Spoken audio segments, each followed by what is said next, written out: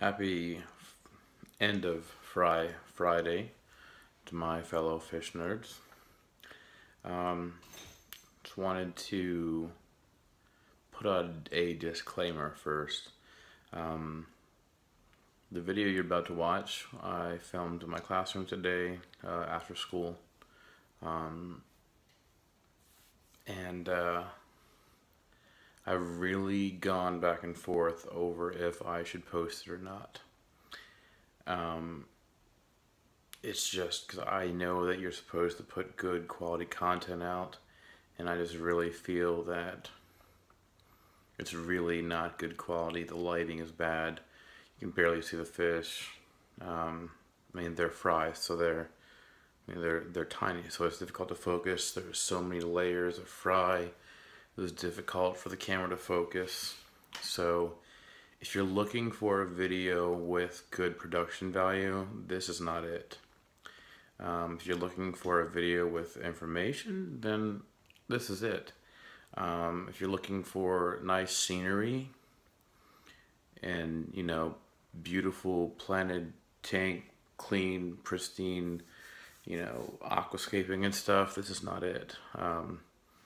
I like the idea of a more natural ecosystem. Since it is a 3-day weekend this weekend on Memorial Day weekend, and by the way, thank you to all those who some gave all. Thank you. 3-day weekend away from the tank. The more natural ecosystem makes it easier for the fry to be able to find food to feed on. That was a lot of S in one sentence. And they can feed on the microorganisms that are living on the plants that I have in my tank. They can feed on lots of stuff going on in that tank for the fry to feed on, so I'm not really too worried about them this weekend. So, not the prettiest tank. Definitely there are some people out there in the fish fan that have some much prettier tanks. Dave, your aquarium's pristine, nice and clean, beautiful tanks. Who else has some pretty nice ones? Mostly everybody else. Susan, your tanks are nice and pristine and clean, very nice. Who else has really clean tanks? Sashimi, yours are definitely nice and clean tanks. But you're obviously breaking them all down right now and getting ready to move, so I get that. Who else? Is it Fishkeeper UK? Yours are pretty nice, pretty tanks, nice and clean. But I come at this more from the science side of it and use these classroom tanks as a way to teach my students about ecosystems, about food chains, even on a very small level when it comes to feeding the fry. So I'm not in this for the art side of it and the beauty side of it. Don't get me wrong, I can set up a beautiful tank. I have set up some really beautiful tanks in the past, in my opinion. Just nice planted tanks, DIY CO2, but these tanks are not it in my classroom. These tanks in my classroom are learning tools and not a piece of art to hang on the wall. They are question starters for my students. They are teaching aids for me to use for so many topics. The nitrogen cycle, like I said before, I'm repeating myself now. Food chains, food webs, selective breeding, competition is another one. Natural selection, even with the babies that don't swim away from the parents fast enough. What else does it teach? It teaches about cells. It's great for that even. aquatic biomes, dissolved oxygen in the watershed. I mean, there's so many things I use my fish tanks to talk about. So, that being said, if you're still interested in watching the rest of this video, thank you. I do appreciate it. I appreciate all of my viewers out there, and so the little, you know, conscience thing with the angel on one side, angel on the other side, whatever. One side was telling me, don't post it. It's a horrible quality. It's not good quality content. But it's quality in the information. It's not quality in the viewing pleasure. This side was telling me, stick to a schedule, post on a regular basis. That's what I'm trying to do. So I'm going to try and find some time next week to not be as rushed. To actually post a Friday video earlier on Friday, because chances are by the time this video makes it, it will no longer be Friday on the East Coast. So I'm gonna try and do better next week, and that's what I think we should all do as YouTube channels and aficionados. I think I'm gonna go with that term now. I think I'm gonna make that my thing. Aficionados. I haven't heard anybody else say that, so I'm gonna kind of be original a little bit. Fish nerds has been taken and used. I do like to use the term, but I like aficionados. It kind of has a nice sound. So that's what I'm gonna go with. But we should all be trying to improve. I'm going to try to improve my videos. Please feel free to comment below with ways that you think I can improve my videos. I am open to constructive criticism. And also, if you dislike this video, I completely get it. I dislike this video as far as the visual aspects of it. But the information, like I said, is there. So if you dislike it, let me know what you dislike about it. If you like it, you're an awesome person. Thank you very much. I do appreciate that. And just comment what you did like about it. And be real, be honest. Don't just leave a comment to, you know, to be nice. Be honest. I've been through much worse than a comment that says you're monotone, that's an ugly background. I know it's an ugly background. This is a DIY guppy breeder thing that I just used temporarily. That's a pretty good screen thumbnail. I think I might be using that. So yeah, that's all this is. I know it's not very pretty. The plastic bag behind me. I'll talk about this too, since it is Friday, if you're watching it this far. I was thinking about putting this in the bottom of a 5-gallon bucket. It's about the right diameter. And then putting some of the scraps, cutting some of the scraps to be like at an angle, so that it sits up off the bottom of the 5-gallon bucket, to give the guppy fry a place to escape to once the female drops the fry. How does that look? That looks kind of bad quality, but the face is bad quality too. But yeah, this is my thought. It's just a once again square plastic mesh cut into a circle. I actually used a pizza box to make the what's it called, stencil, I guess, for it. And then I took a small piece and sewed it on with a fishing line. I didn't have a needle at that point, so this is hand sewn. It took forever. I was sitting in my driveway. Neighbors probably thought I was more special than usual. But yeah, that's what you're seeing in the background here is stuff for fries. So this is actually related content. I feel like a fly right now. The compound eye. I see with my compound. Okay, it's getting late. I need to stop. But that's that. Also, just a plastic bag with seeds for the garden in it. So yeah, that's the low quality stuff you're seeing behind me. So I get it. If that's what your comment is, it's fair enough. Trust me, I've heard much worse. Gone through a lot. Especially when I was growing up in middle school. That's for a different video though. But yeah, if you're still interested, please keep watching. It will come up next, right after this. So stay tuned. Hey there, fellow fish nerds. And happy Fry Friday to you. In this video I plan to show you how I sex out the approximately 5-week-old guppy fry.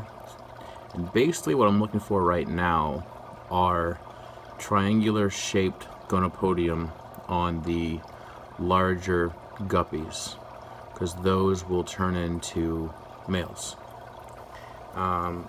There is a pretty obvious example of a female. Let's see if I can find her. Oh, there's actually a pretty good male. Let me spot it, then I'll move the camera there. Alright, that one's coming towards the camera right now. It's definitely a female. Come on, focus. Too many layers to focus on in here, I get it, but let's see here. You can really tell when they fold down their fin, it looks more triangular pointed. Keep it down here. See if there's any. Man, that large one looks to be a male down there. The large one swimming up. It is so. There we go. It's too bright. And now I saw a male in here.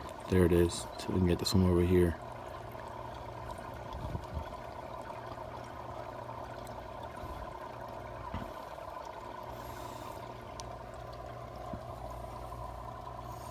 I suspect this one here, it looks kind of triangular. Down right there, right in front. It's definitely a female. Come on, focus, focus.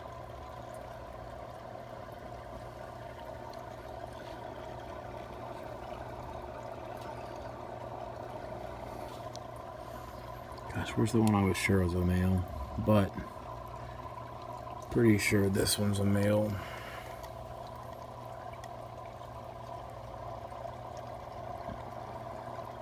Oh, come on.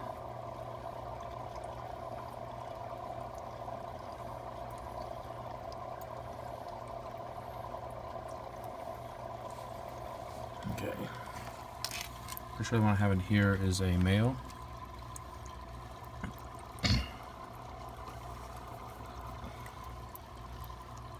So try to put him in the what is my temporary specimen tank here. Did it come out? Yeah, it came out this time. Alright, so I had two. One that I previously caught that was turned out to be a female, but get a closer look.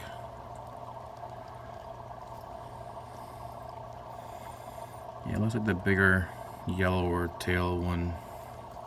Sorry for the lighting and the focus issues.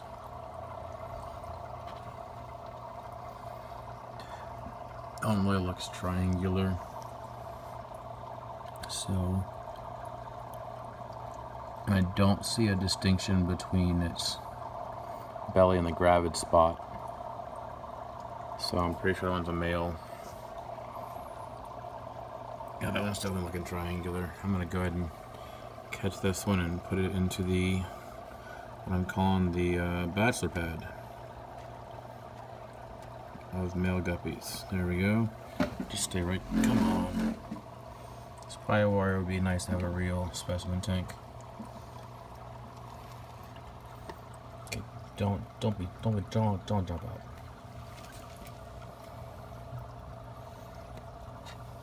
There we go. Alright, I'll move him over into the bachelor pad.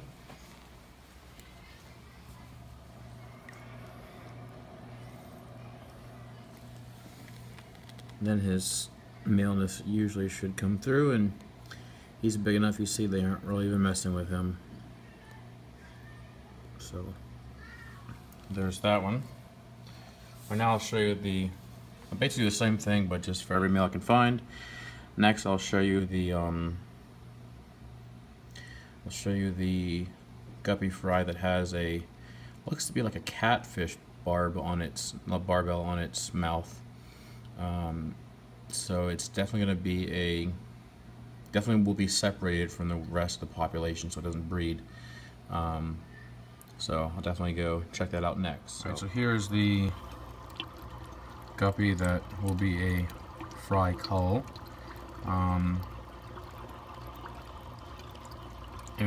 I spotted it yesterday because it had a piece of feces that was hanging out that was really dark. I was like, oh, look how dark that is.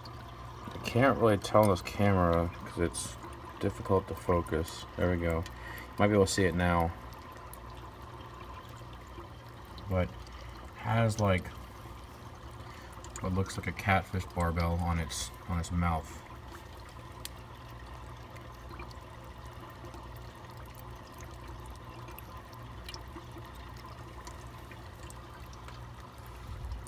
It's so clear, I don't think the camera's picking it up though.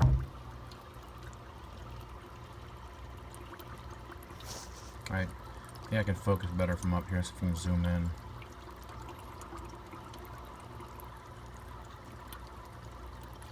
Yeah, there, you kind of saw it right there. It's on its left side for the most part.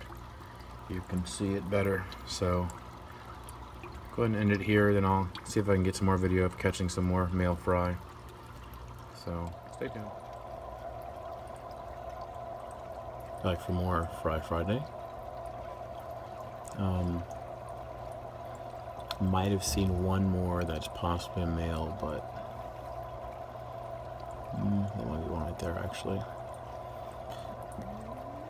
But I figured at least you could enjoy the activity in here.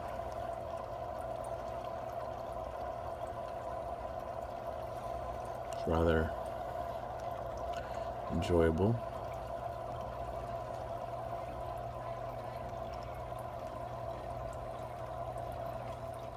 Here's some recently separated male fry. Here's one that's more than likely has a triangular gonopodium, triangular anal fin. This yellow one right here is my first offspring of this classroom.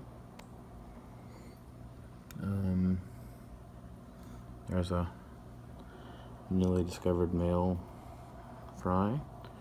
There's one here at the bottom.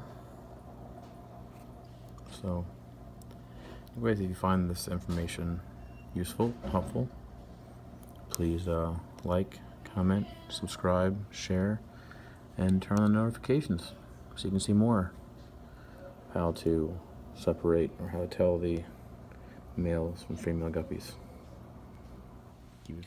If you made the choice to watch this entire video, including my entire intro with my monotone voice, and then chose to watch my low quality, low production value Fry Friday video of my classroom fish tanks, thank you. That's really super impressive. You are a super subscriber. I do appreciate it. So just wanted to send my appreciation out there to viewers like you. So yeah, thank you. That's impressive, super impressive to sit through this entire video. My intro was a lot longer than I planned. I only planned on it being 2 minutes. It turned out to be 10 minutes. So I'm long-winded, as you can see. I wanted my actual video, the Fry Friday part of it, to be 10 minutes total at the most. But it didn't even make that. So it kind of was good proof that good laid plans may not always come to work out. So, just like me, I don't always come to work out, obviously. But anyways, thank you once again. I really do appreciate it. Thank you.